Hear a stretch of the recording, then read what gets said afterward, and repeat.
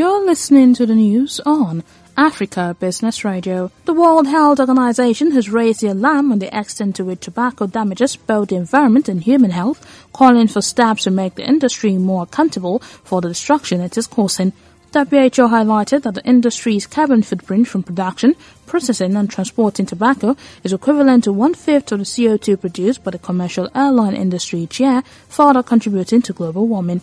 The Director of Health Promotion at WHO, Dr. Ruediger Krech, said products like cigarette, smokeless tobacco and e-cigarettes also add to the build-up of plastic pollution. That was the news at this time on Africa Business Radio. You can continue to listen live online at www.africabusinessradio.com or via a mobile app. I am Chukunonso Modi and thank you for listening.